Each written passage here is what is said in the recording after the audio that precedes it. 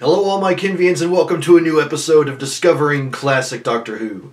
Today I'm going to be watching Kidnap, which is honestly kind of a almost overly simple name for an episode on the show, and A Desperate Venture, which I'm going to guess the Desperate Venture is them getting off the Sense Sphere, that's it. Yeah, but yeah, last we saw the Doctor heard a monster, possibly. Might be a monster, might be a trick. Not entirely sure yet, but I'm just ready to get into it. So let's get going with no further ado. In 3, 2, 1, go. We are helpless anyway. Our warriors will be more of a hindrance than a help. Some warriors.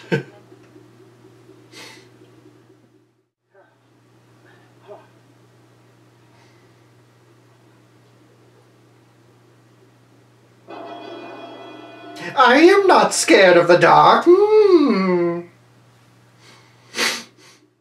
have made. The senior warrior shall know me by the sash I wear, your sash. Guard him well. Why do you listen to him? I think we need a different form of identification. People, no surrender up. Stop him, you fool!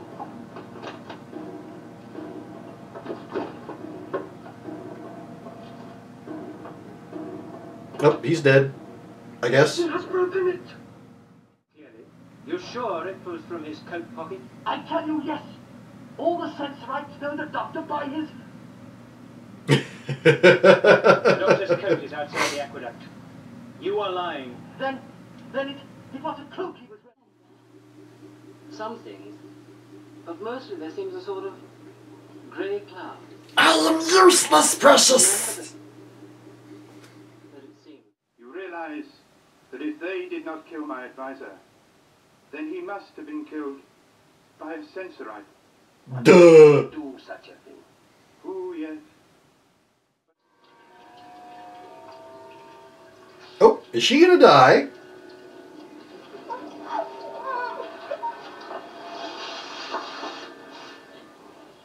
Well, there was a kidnapping there at the end, so at least the the title wasn't completely inaccurate. I don't know, I was starting to assume that maybe the kidnap was intended to refer to the second elder that got killed. I don't know, but again, at least they followed up on it there at the very end. Probably could have gone with a better name for the episode, but what are you gonna do? But yeah, to be honest, I didn't really write down all that much for this episode. It's not that it wasn't eventful. It's like there were particular things that did happen. Clearly, there was it's so weird calling them by their titles, but the city administrator basically getting the second elder killed, which really is the biggest event, him getting the second elder killed and then becoming the second elder himself. And dear God, I know I mentioned before that the Sensorites, or at the very least this one, has no sense of subtlety. But it's just like, immediately, as soon as he has the sash officially, is like, he's not even pretending to be nice. He's not even giving a veil that he's not opposed to them. It's just, he's being blatantly a jerk. And I don't know, I know that it's all part of the plot, and this is for a family audience, which includes younger kids. And, some of the younger kids, they might, they know what's going on, so I don't exactly know what the deal is. It seemed like everyone was just a little bit too slow to pick up on the idea that it might have been the city administrator. It didn't take too long, thankfully, but still, it was just, yeah, I don't know. And then after they started to pick up on it, they didn't mention it at all, or it didn't seem like they had a plan to sort of keep him from further interfering. It's like, I understand why they wouldn't necessarily bring it up to the First Elder, because questioning the second or the new second Elder could be seen like it might break some of the trust that they've built. But at the same time, if it's been proven that that they didn't kill the second Elder, then bringing it up about the city administrator, former city administrator, God, it's so confusing. I mean, bringing that up could lead to, I don't know, the First Elder taking some action instead of just being concerned. So yeah, I don't know. It's, I mean, there was, again, definitely some significant occurrences within this episode, but if nothing else, it felt mostly like setup for this final episode of the serial, which is a desperate venture. And again, it's like, I assume that they're going to run into the monsters, they'll find out that their paralyzers don't work, and yeah, it just seems like if something's going to happen, and there's a lot of somethings that could happen, it's going to be in this episode. So let's go ahead and get into it and find out what's going to happen and get right into a desperate venture. In 3, 2, 1, go! You see, if the previous episode had started with the kidnapping, that would have made more sense. I don't know. Your life means nothing to me. Let us strike a bargain. You will write the note. I will see you live. Just yell! It paralyzes them. We cannot reach her. Are you implying that your friend Carole is being held prisoner in this palace? Yeah. I assure you she is not. Throw it down. Throw it down! Exactly. Take him to the First Elder. That's all you gotta do. Listen to you once. This time you will not escape.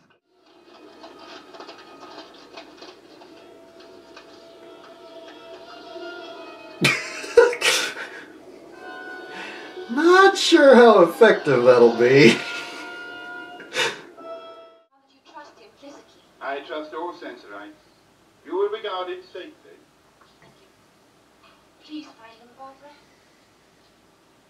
I trust all Sensorites except for the one who they're gonna have killed She is. and the accomplice. Yet with strong determination and Evidence, circumstantial and otherwise, calculating it, pursuing it until it's in a Hello. end. It's fascinating, Doctor. Oh, don't interrupt, dear boy. It's most irritating. Hello. I know. I've been trying to... I thought it'd be absurd. Yes, the commander. You'll have to talk to him. Follow me. So you're really number 2, not number 1. Curious why they're trying to kill the Sensorites. Well, I'm glad the fighting's over. What fighting? Look forward to a bit of a rest now for a while. Yes, you deserve it, sir. Agreed to take the others back to Earth. They were completely insane. Yeah. They really believed they were at war with you. at some time they must have opened their minds. Well, at least they know where they're going. Implying I don't? So you think I'm an incompetent old fool, do you? Now, Doctor, I never said Since that. you are so dissatisfied, my boy, you can give up the ship. And the very next place we stop, I shall take you off myself, and that is quite final. Carry on.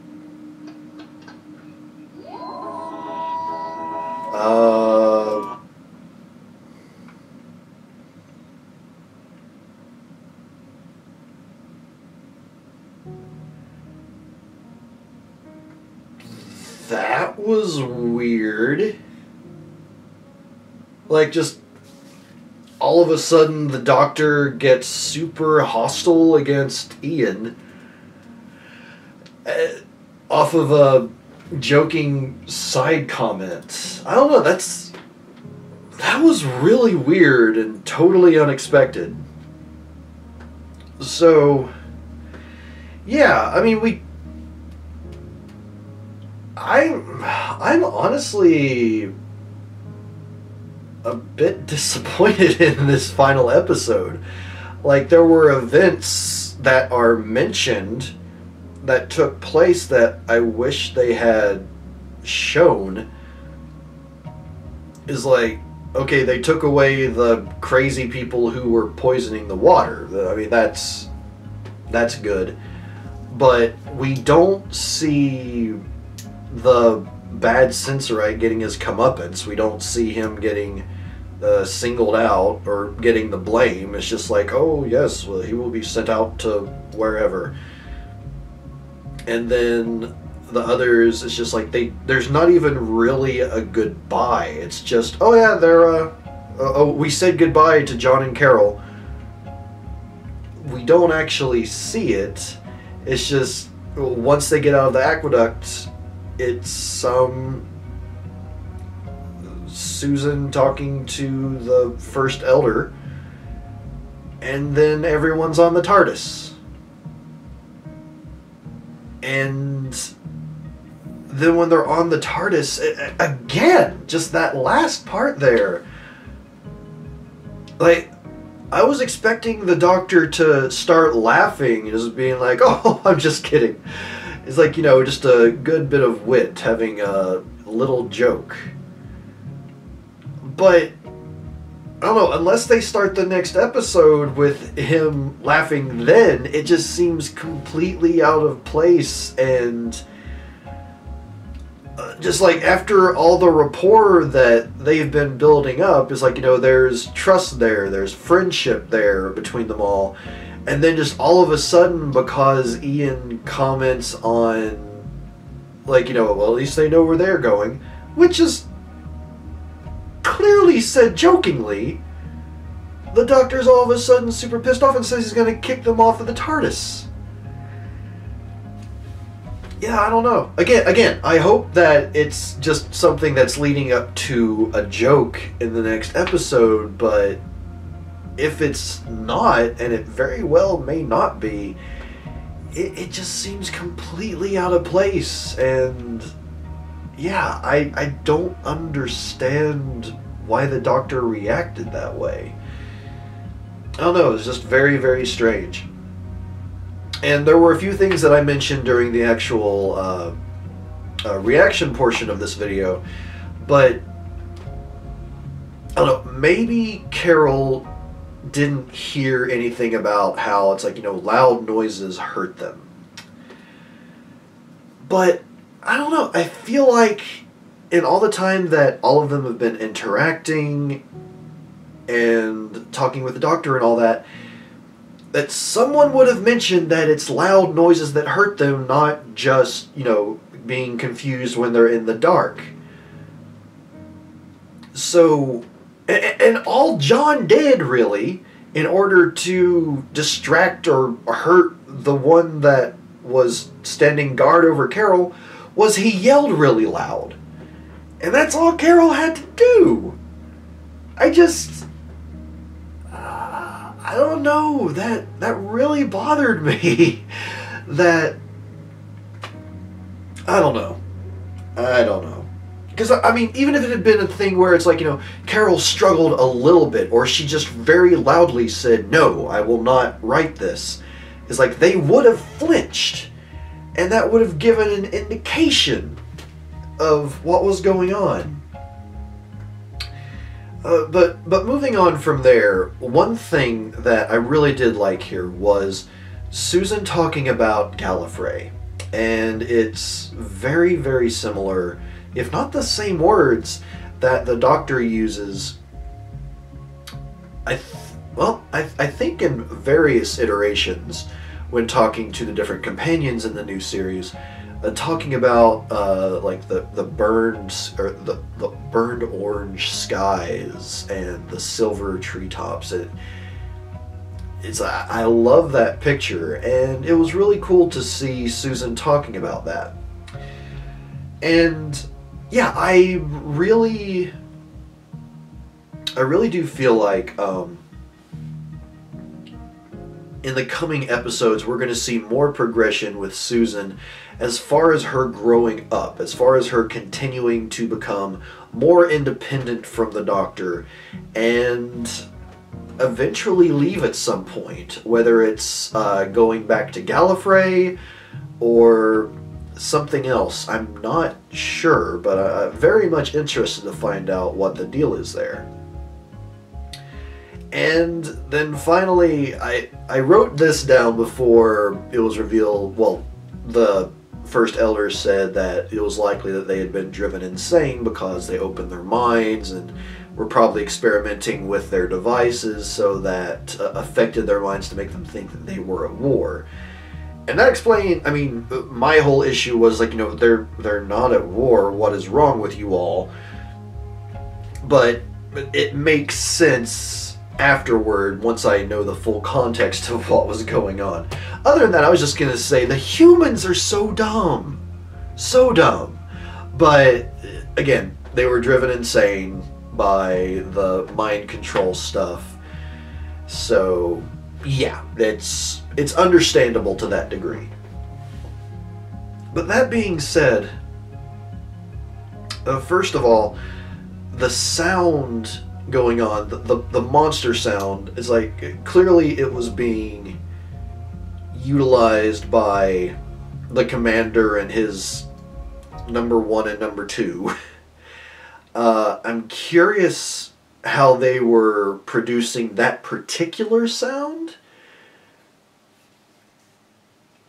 And also, in the previous episode when the Doctor was attacked, is like when Susan and Ian found him, it's like he was on the ground and his coat was torn, but there were no other marks. Like, he didn't have any other marks on the rest of his clothing. It's like, and he wasn't hurt other than, you know, collapsing. So was that those soldiers? And if so, why? I mean, maybe they thought that, or they couldn't see well without the light, so they thought maybe it was a Sensorite? I don't know, but even if that was the case, if they think they're at war, and they actually attack the person who happens to be the Doctor, why would they only tear his coat? I don't know. I like the concept of this serial. I think it had a lot of possibilities, but it really fell short in the execution, especially in these last few episodes, which I thought were going to be, I mean, not necessarily grand and like big in scope, but just more going on and things not being quite so poorly written, maybe? Yeah, maybe that's the right way to put it. It's just, yeah, the final few bits here, especially in that last episode, were just so unfulfilling, incredibly anticlimactic. Or not even necessarily anticlimactic, but it petered out, I guess you could say. And one thing that stood out to me, and it was funny the first few times, is when the person playing the First Elder would stumble over his lines. Maybe, you know, it's understandable. They only get to film this, or film these, like, what's the max? Like, maybe 3 shots before they just have to move on.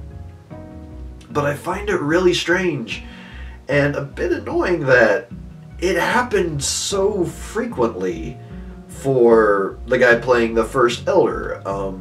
Like, yeah, it's like William Hartnell, he has issues sometimes, and it's like, and he'll stumble over his words, but it's just kind of masked in him, like, you know, maybe talking a little bit too fast or just sort of stumbling over his words, whereas the First Elder here, they were clearly just mistakes, because he wouldn't even keep talking, he would just pause for a second and then say what he was supposed to say.